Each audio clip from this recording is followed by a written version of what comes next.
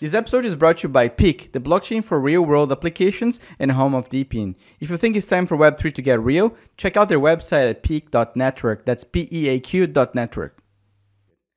Hello everyone, it's Daniel from DePIN Hub over here, and today I'm super excited to have Andre from the project The Grass in our podcast. And Andre, thanks so much for joining. I've been actually pretty like a big fan of The Grass for many months now, and I've been super excited following the progress when it started and what it's going right now. But I'd like to first ask you, to introduce yourself and tell us a little bit about the inspiration behind The Grass. Thanks for having me here, Daniel. So Grass is actually the first oracle for decentralized AI. We actually set out, building this protocol with the initial vision of making web scraping more ethical. This is a problem that a lot of people aren't really that aware of, but there are companies out there unethically hijacking users' bandwidth and scraping the internet with it. And most of these applications are actually being backdoored through free apps like VPNs and screensavers that people are just installing and not really understanding the risks of. Recently, as AI blew up, we realized that there was a much bigger problem to solve using the same technology. And the problem was of validating the origin of data sets. Something that a lot of people don't really notice is that web pages will return different data to centralized servers compared to the data that they send to human nodes. So if you try reading data from a website using a server, like on AWS, for instance, it'll give you different data than if you're just browsing it in your browser, right? And then after we spoke to a lot of AI engineers, we realized that there's actually a necessity for an oracle that can tie the source of data to the data that a model is being trained on. And that's what we're working on right now. Wow. So that means that, let's say I have a website, a big website. I don't want people to scrape the data. So I specifically target like IP addresses from AWS, from like servers that I know that they're not real people, and I change the content. Is that it? Yeah, more or less. A big fear that a lot of websites have is actually their competitors scraping them. In general, if you're selling running shoes and your competitor is also selling running shoes, you want to show a better price to users. But that being said, you don't want to show that price to your competitor who might be scraping your website with a server. So you're going to set up certain blocks or honeypots. And this is something we actually noticed while we were playing around with the GPT-4 pretty recently, actually. They added this new web browsing feature, but they're using a data center to browse the web. So at the inference layer, when you're asking it things like, hey, where can I get the best price for this? Or where's the best place to look at this? It's actually returning incorrect data. It'll give you a number that's wrong. Then you click on the link, your browser is showing you something completely different. And this is, when we tested the same thing using Grass, we actually got 100% accuracy. Wow, that's insane. Yeah, I've done a little bit of playing around with web scraping in the past, and I can completely say that if you're trying to do from any kind of known servers, AWS, the Google Cloud servers, DigitalOcean, a lot of times things get blocked, and then you need to, when you're working at home, you're trying your code and the code works, and then you deploy it to production and it stops working, and then I guess that's one of the reasons why. Can you tell me a little bit about how it's going to integrate with the DePIN space, right? Like the decentralized networks and how that thing works? Yeah, absolutely. So there's actually a lot of great DePIN solutions out there for data provenance, like Filecoin and Arweave, and they solve a very important problem. But we're still left with this issue of trust, like I mentioned earlier. And this is where we come in, as we can indisputably verify the source of data as requests are being sent. We can actually see this being a big problem coming up with the US election next year. There's going to be all kinds of questions around how true is this data, or did you really source this from there? And, especially with the powerful AI models that currently exist, and you can imagine how many problems might arise when people are starting to feed false information to these models, both at the fine-tuning level and also when it comes to just training the base model. Yeah, that's insane. I think that can make a lot of the advances of projects like ChatGPT, for example, invalid for a lot of things, right?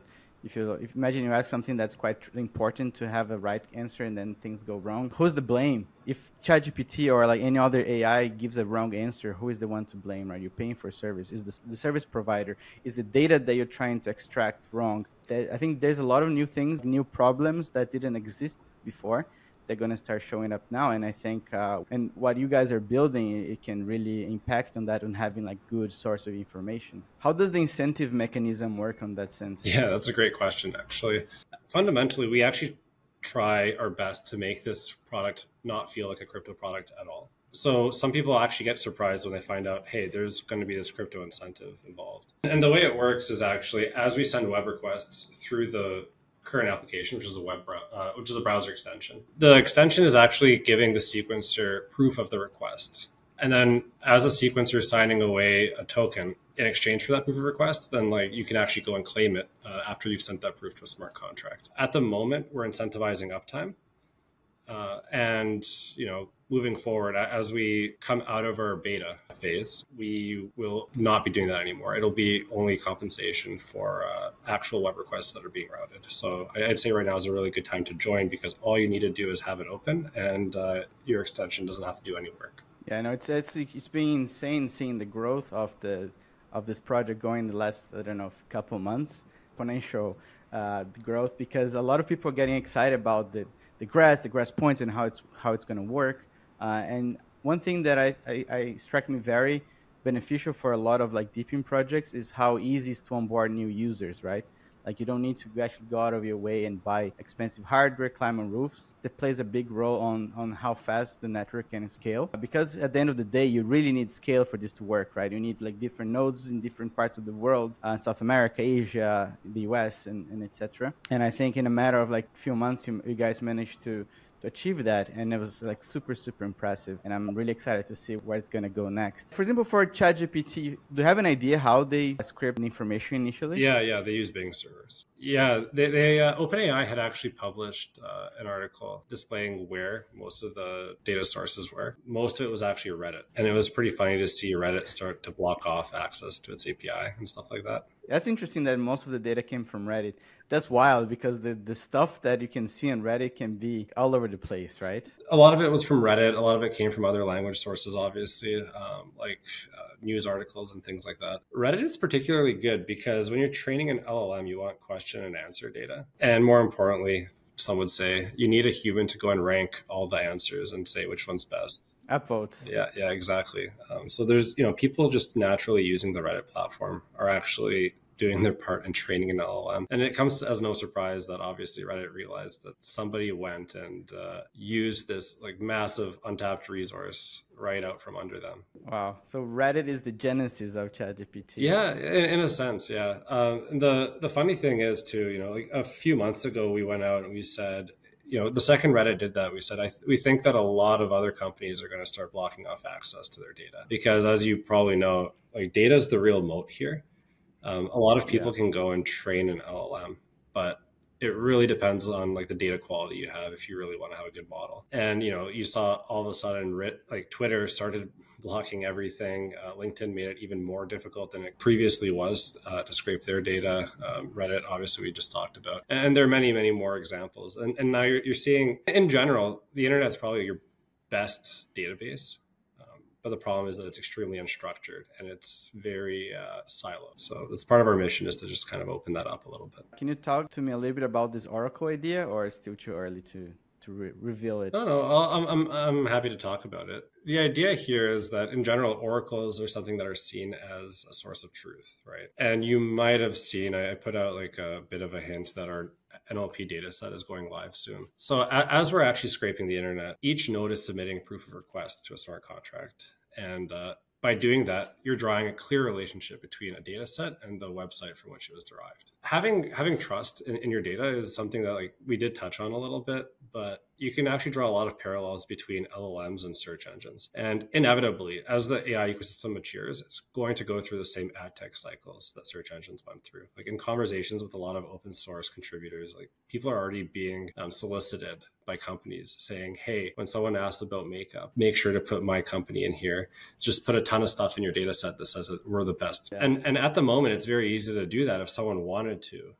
And it's going to happen, right? And you want to make sure that you're having a true and unbiased source of data, like when you're not just training a data set, but actually not just training a model, but actually using it. And then there's also like the other side of this, right? Where we're able to feed LLMs with data, otherwise inaccessible to like most traditional sources. And, like I mentioned earlier, we're playing around with GPT-4, and in real time, like using Bing, it can give you answers, but much of the time they're incorrect. And our network is able to solve this quite well. That's super exciting. So basically, let's see if I understand correctly. You install this Chrome extension in your browser, and you become like a node that people can use to scrape the information through your computer. How do you make sure that the data is secure, or the privacy of that user is maintained? Yeah, that's a Great question. We actually don't collect any personal information. Fundamentally, like the only information that we actually collect is the email that you use to sign up and make your account. And the reason we do that is so that we can help you reset your password if you forgot how to do that, and to send you communication and updates and things like that, so you make sure you don't miss anything. In general, we had to go through a pretty intense vetting process with the Google Marketplace. For web extensions, anyone can actually go in and like sniff the packets and see what we're doing. You can actually think of the extension as you have a driveway in front of your house that you're not using, and you might as well rent out some of it. And just because someone's renting your driveway doesn't mean that they can enter your house. You're not giving them the keys to your house. You're just giving them a spot on the driveway that they're paying you for. Yeah, that's a pretty cool analogy. Peak is a layer 1 blockchain designed to power DePINs. Why do DePINs choose to build on Peak? It's fast, scalable, low cost, offer builders are ready to deploy DePIN SDK, and is multi-chain. So when you build on Peak, you're building for all Web3. Peak is home for the fastest growing DePIN projects, with more than 100,000 vehicles and devices deployed, over a dozen DePINs already building, and the world-leading device manufacturers such as Boss partner with them. Think of building a DePIN? Peak has a grant program for DePIN builders.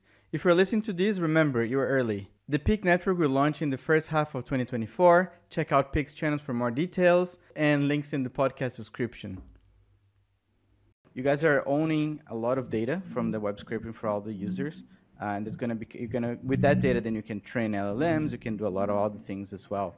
Is that part of like the profitability of the project? How do you see that part and your USP as well? Yeah, that's a great question. So to start, we are in a sense like owning that data, but we do plan on eventually open sourcing it and creating a community of contributors who are actually able to go and request certain things and say, hey, I think, as we're training an LLM together, contributors can go and say, hey, I think we're missing this data set, or this is underrepresented, or we need more multimodal data or whatever.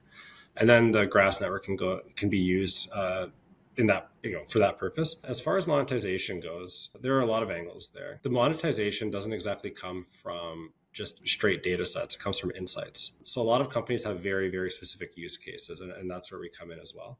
So we've already been approached by quite a few in a particular sector, which unfortunately I can't mention right now. And what they're actually looking for is not just raw data that's being scraped from the internet, which is something that we do, but they want a lot of the analysis that comes with it. Because they want to go and predict things. So that's where we're plugging in. You can kind of think of us as, if you're looking at it if you're trying to draw a parallel to Web 2, I'd look at the alternative data industry. That's awesome. Okay, that makes a lot of sense. Do you guys have a blockchain in mind to build on top of? We have one. We have a few in mind. We haven't made that decision public yet. You'll see very soon. I think people will be happy. To be honest, there's so many good opportunities in different chains there. I don't think there's one winner to take it all for DePIN as well, right? How do you see like the future of the Grass? Because like just by talking to him right now, I'm getting like goosebumps about all the possibilities and things that can happen from this, It's just, and I can see how it's just the very, very, very early beginning. Once this grows and becomes a community, people building on top and requesting things, this can be massive. Super excited. Why do you see the project, let's say in the next month, a year, 5 years from now? Do you have an idea? Yeah, I do, for sure. So at our current stage, we're building our training data set. We eventually want to focus on tooling for inference, right? That's where you make the real Oracle comparison, right? Because you get a real-time data feed of correct data that's being validated. And that's probably within a 6-month time frame. But more imminently, in the next month, we're launching an Android app, and that'll make it a lot easier. Yeah, we have a lot of users actually who don't have the capacity to run a web extension on their laptop all day. Either they have to go to work, or they just have some, it's a work laptop in the first place, or they just don't have a laptop and they have a phone. And we think our mobile app will make this a lot easier. We have a few other integrations that I can't really talk about yet, but those are coming out soon as well. Is that Docker one of them, or you can talk about Absolutely, yeah. So we will have a containerized version of the Grass extension coming out fairly soon, probably after the mobile app. But it'll allow people to go and run a Raspberry Pi so they can monetize their home Wi-Fi while they go to work, for instance. So that should be pretty cool. At some point in 2024, we do plan on retroactively rewarding everyone who's contributed to the protocol to date. Cool. We're exploring several options. Some of them involve rewarding users with governance rights. So stay tuned for that. Reward user with like a nice like trip to Ibiza. That would be nice as well. Yeah, Yeah, that's super cool. Because I mean, the Docker angle I think is quite interesting because I can imagine a lot of people deployed, for example, Helium hotspots around the world, right? Of course, the Helium hotspot right now, if you have a Raspberry Pi, it's way too powerful for actually the needs for just like a LoRa device, LoRa network. People are looking for alternatives. Okay, I can just put an extra container on the project, and they're gonna start becoming like a grass node as well. And imagine there was like a million devices out there right now. Of course, around 300 and something thousand, but it's still 300 something thousand devices that you're gonna have a massive amount of nodes out of nowhere. yeah. So that's super exciting. A lot of the demand we've received for the containerized version actually came from users who want to aggregate various DePINs because they realized with a certain amount of compute and a certain amount of bandwidth, one protocol will be using a lot of one, but not much of the other. So you can actually go and combine them into one device, which we think is really exciting. And we actually quite like the fact that our protocol appeals to both user bases, if you will. Like there's like the technical side of things where a lot of users will say, hey, I'm really into setting up these DePIN validators, for instance, and I'm going to combine all of them into one device, and Grass can be part of that. But what I find similarly important is the fact that users can go and set up a Grass node if they wanted to without knowing anything about the technology and without any upfront capital. Like imagine trying to set up a validator for Solana or Ethereum. Like, it's extremely financially prohibitive. You need a huge breadth of knowledge technically in order to do this. Grass is helping you monetize something that you already have. You don't have to pay anything. You just download the extension. I'm quite a fan of this trend within DePIN, where apps are improving the onboarding experience exponentially. Like we've come a long way in the last 2.5 years. Yes, no, exactly. I can say the same thing. Like from 2.5, 3 years ago until we are now was like massive amount of improvements done. There's a lot of good people working like tirelessly in trying to build better networks, better decentralized infrastructure projects, right? In all areas. It's been really interesting. And also we've seen on DePIN, like by building DePIN Hub, there's over 100 projects that are already like starting, and I'm sure there's like hundreds that like are still in the ideation phase, right? So I believe that DePIN is going to be very important in the next cycle and in the future, to be honest. Do you have anything else would you like to tell the listeners or how they can get involved in the project, etc.? Yeah. I think you should use Daniel's referral code in the description of this video. Awesome. Yeah, guys, I'll drop the link on the YouTube video or in the Spotify on the podcast audio.